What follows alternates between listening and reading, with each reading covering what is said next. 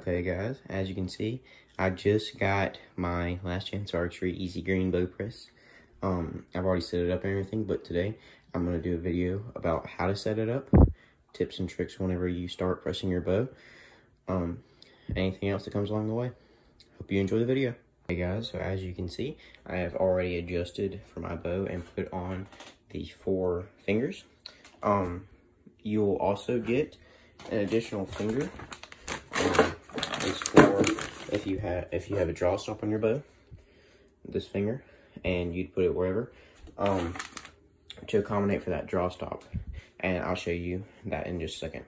Okay guys, so as you can see, I have my dad's Matthews verdicts here, and you would use that peg because right here, this draw stop right here is hitting the finger before this is getting to it. So you would use that peg for your Matthews or any other bow that has that stop. So that's very useful. On this bow press, you have a crank. You can get a wheel for it. This accommodates for pretty much anybody you could think of. This is your measuring tape. It goes all the way down to 25, and it goes all the way up to, I don't know, because I haven't cranked it up, and it'll take me a while. I also want to say that whenever you get the press, you do not want to take this metal piece out. I already tried it because I didn't know, and you'll not be able to adjust your fingers with this off. So you want to make sure that that Allen wrench down there is snug when you put these on, and you'll have to kind of push these down to get these fingers on. And you can slide these fingers in and out, and you use this little crank here, and they go back and forth. So that's how you adjust for that. This one I just mounted on the desk. It comes with all the bolts you need. It's very easy to mount, not heavy at all. So yeah, that's pretty much it. And now I'm going to show you guys me pressing a bow. Okay guys, as you can see, this is my Bear Cruiser. So you can see that I've adjusted it to where it fits good right there, and good back here with the finger on the limbs, as well as here and here. And so that just makes sure that you get even pressure on all limbs, so you get a good press. Now when you start to press, you're obviously going to crank this in, and then what you're going to want to do is you're going to want to hold this string up while you press. I can't do this while I hold my phone, so I'm going to set this up and show you guys. Okay guys, so I'm going to put pressure up on this, and I'm going to crank. And as I crank, you can see it's compressing the bow. The bow's pressing, and then whenever you're done, there you go. And now you can work on your strings and cables.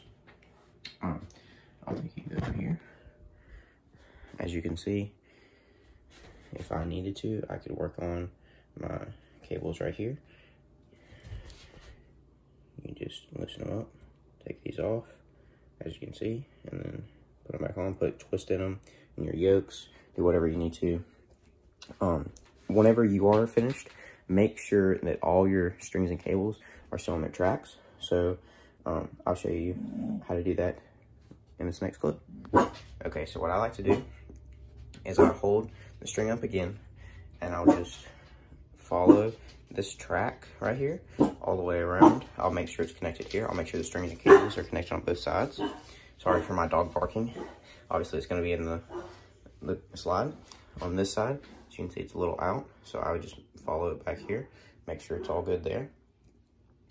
And then you have, both the yokes on here, if you do have yokes. And so that's all good. And then I just hold this up and start pressing again, and I'll show you guys that. Okay, I'm just gonna hold this up, and I'm gonna start pressing again. And as you can see, my bow is now loose, and I will press and ready to go. Just make sure you're really safe with this equipment. Obviously, if you use it, wrong, you can result in injury. Always read the warnings in the package that comes with. I have those. I'll go grab those in a second and show you. You will receive those when you get your Last Chance press, though.